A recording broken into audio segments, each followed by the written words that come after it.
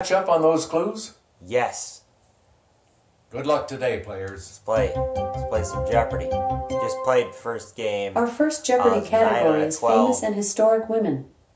This founder of the American Red Cross once worked as a recording clerk for the U.S. Patent Office, earning $1,400 a year.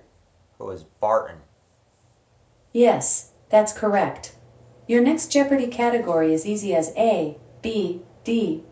The response starts with A, ends with D, and has a B somewhere in between. Generally, this type of condensed dictionary has less information on word origins. What is abridged? Good job! The third category is trees. Balsam, Fraser, and Douglas are types of this conifer. What are firs? Yes, that's it. The fourth category is literary mashups. Bleak Times is a mashup of these two works by Charles Dickens. Repeat. Again, the category is literary mashups.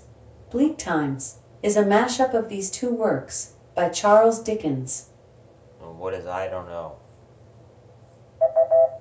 The correct response was What Are Bleak House and Hard Times. Our fifth category is Team America. Carl Lewis soared into the record books by winning this event in 4 consecutive Olympics. What is the 100-meter dash? No. No, that's incorrect. The correct response was What is the long jump? Our sixth Jeopardy category is World Police. Thought about that too. The flagship publication of the Australian Federal Police is named for this duck-billed creature. What is platypus? Yes, that's correct. Let's see what's in store for the double Jeopardy round. Your category is U.S. Representatives.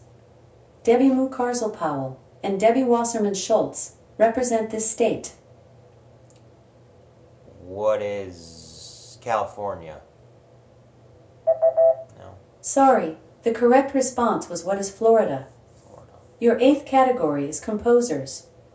His comic opera, The Marriage of Figaro, premiered in Vienna on May 1, 1786. Who was Mozart? You're right. Today's ninth category is What type of machine am I? The Keurig K Classic is a type of this machine. What is a coffee maker? Yes, that's it. Your category is Netflix and chill. This Arrested Development star is chilling, and not in a fun way, as Marty Byrde on Ozark. Who is Bateman? Correct. Today's 11th category is Border Rivers. The Ganges straddles the border of India and this country to its east. What is Bangladesh?